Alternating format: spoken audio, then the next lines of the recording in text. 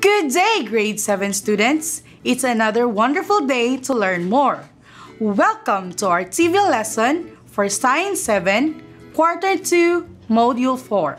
I am teacher Jonah Joffa Porras from Lorenzo Sarmiento Senior National High School, Mawab District. I am very excited to bring you today's lesson about the first level of biological organization, which is the cell. Keep watching because at the end of this lesson, you are expected to differentiate plant and animal cells according to presence or absence of certain organelles. Prepare yourselves as we discover more about the wonderful world of science. Now, get your pen, paper, and your self-learning module. So what are we waiting for? Let's begin learning! Are you the kind of person who asks the whys and hows around you? Do you consider yourself a unique organism? Did you ever wonder what made you a human?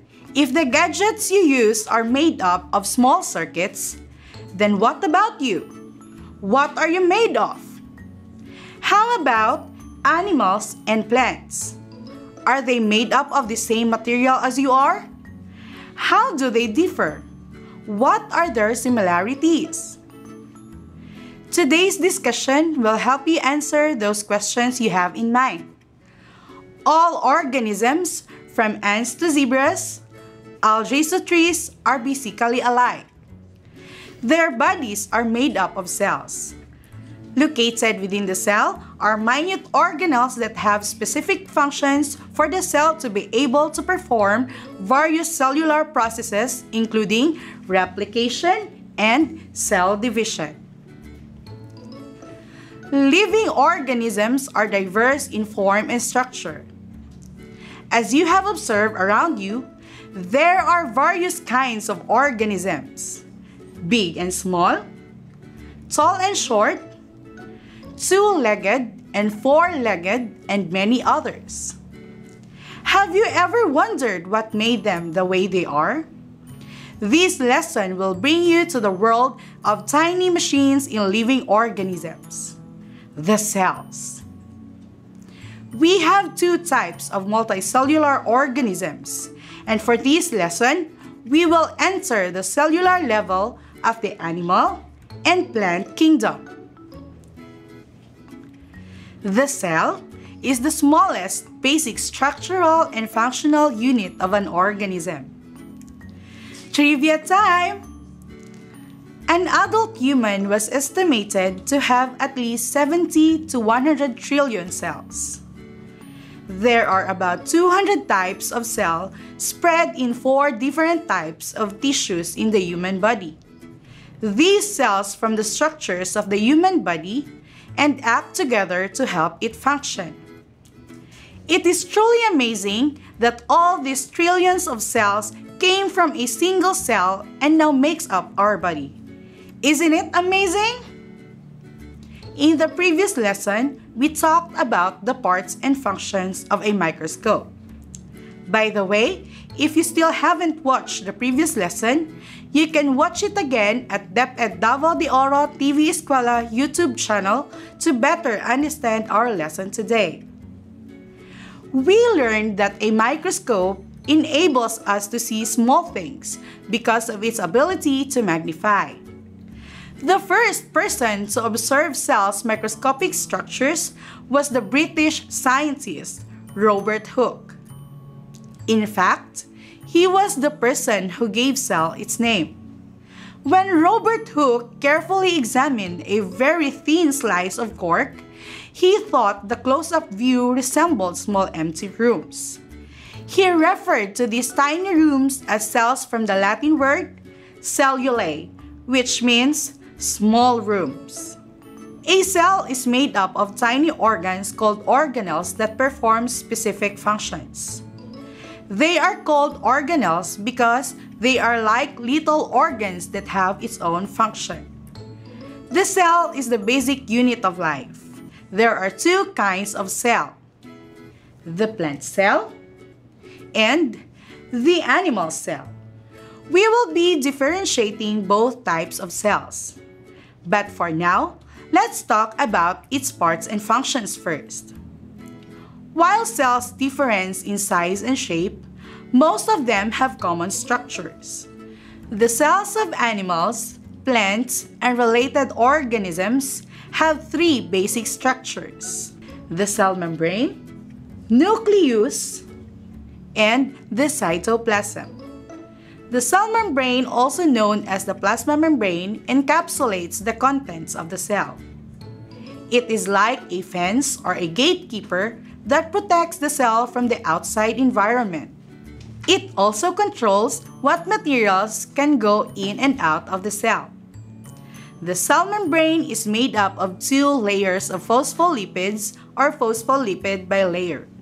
The nucleus houses deoxyribonucleic acid or DNA for short, which is the hereditary material that carries genetic instructions in all living things.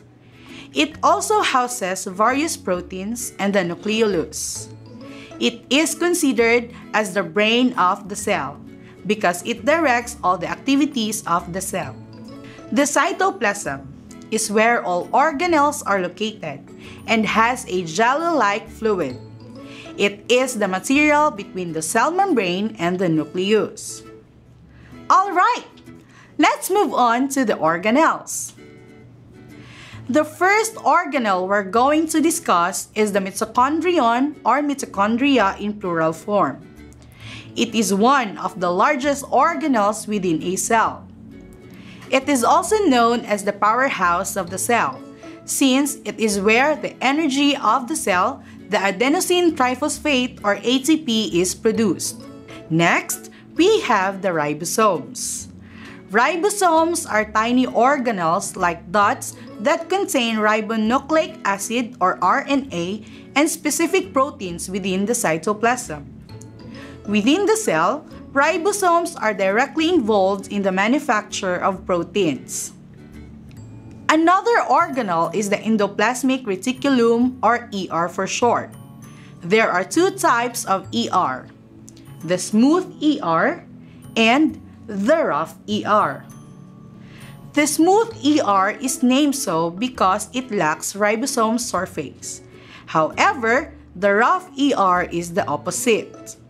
Since the rough ER has ribosomes, it is involved in the manufacture of proteins in the cell. The rough ER also helps in transportation of proteins.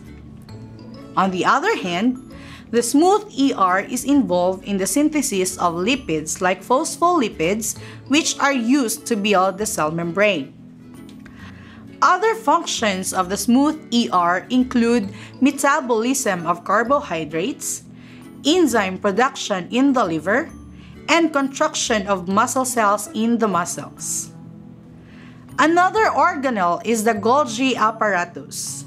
It is responsible for transporting, modifying, and packaging proteins and lipids into vesicles for delivery to targeted destinations.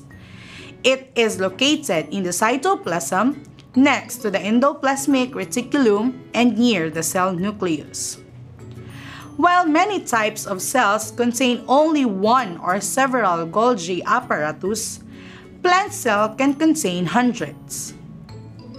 Did you know that cells also produce wastes? In the cytoplasm, structures called lysosomes contain chemicals that digest waste and burn out or damage cell parts. Lysosomes act as the waste disposal system of the cell by digesting absolute or unused materials in the cytoplasm. Thus, lysosomes are also called as suicidal bags of the cell. Lastly, we have the vacuole. A vacuole may be described as a space inside the cell that does not contain cytoplasm. It is surrounded by a membrane and filled with fluid. Vacuoles store various molecules including enzymes, waste product of the cell, water, and even food material depending on what type of cell. Both plant and animal cells contain membrane-bound organelles like the nucleus and mitochondria. However, plant cells and animal cells do not look exactly the same or have all the same organelles, since each of them have different needs.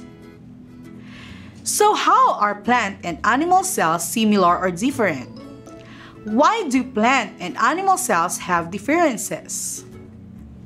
Plant and animal cells differ because they have to perform different functions. Both animal and plant cells have mitochondria, but only plant cells have chloroplast. Plants don't get their sugar from eating food, so they need to make sugar with the help of the sunlight. This process, known as photosynthesis, takes place in the chloroplast. Once the sugar is made, it is then broken down by the mitochondria to make energy for the cell. Because animals get sugar from the food they eat, they do not need chloroplast, just mitochondria. Both plant and animal cells have vacuoles. A plant cell contains a large singular vacuole that is used for storage and maintaining the shape of the cell. In contrast, animal cells have many smaller vacuoles. Both plant and animal cells have a cell membrane, but only plant cells have a cell wall. In plant cells, the cell wall surrounds the cell membrane. This gives the plant cell its box-like shape.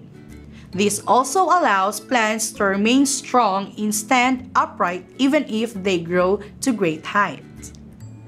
Lysosomes are found nearly every animal cell. They are common in animal cells because when animal cells take in or absorb food, they need the enzyme found in lysosomes to digest and use food for energy.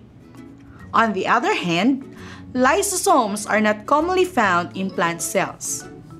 Lysosomes are not needed in plant cells because they have cell walls that are tough enough to keep large or other substances that lysosomes could usually digest out of the cell. Lastly, we have the centrosome. The centrosome is a microtubule organizing center found near the nuclei of animal cells. It contains a pair of centrioles. Two structures that lie perpendicular to each other. The centrosome replicates itself before a cell divides, and the centrioles appear to have some role in pulling the duplicated chromosomes to opposite ends of the dividing cell. However, the exact function of the centrioles in cell division isn't clear, because cells that have had the centrosome removed can still divide, and plant cells which lack centrosomes are capable of cell division. Alright, as a recap, here are all the organelles we talked about. The three basic components of the cell are the cell membrane, nucleus, and cytoplasm. Within the cytoplasm are the organelles, which are the mitochondria, ribosomes, smooth and rough endoplasmic reticulum, Golgi apparatus, lysosomes, and not seen in the illustration of the animal cell is the vacuole. Those are the basic organelles of the cell. Now, here is the table, comparing the structures found in the plant and animal cells. Plant cells have a large, singular vacuole, while animal cells have many smaller vacuoles. Plant cells have chloroplast and cell wall, while animal cells don't. Lysosomes are rarely present in plant cells, but are present in almost every animal cells. And lastly, animal cells have a centrosome, while plant cells do not. To test your understanding about our topic for today, let's try this simple activity. Directions. Arrange the scrambled letters that correspond to an organelle located in plant and animal cell in column A. Match the organelle with its appropriate function in column B. Write your answer on a separate sheet of paper.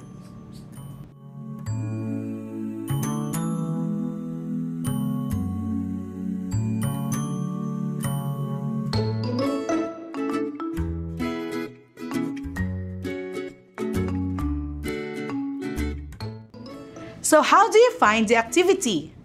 Well done! I hope you learn and enjoy the lesson. Stay safe and always be cautious. See you all next time!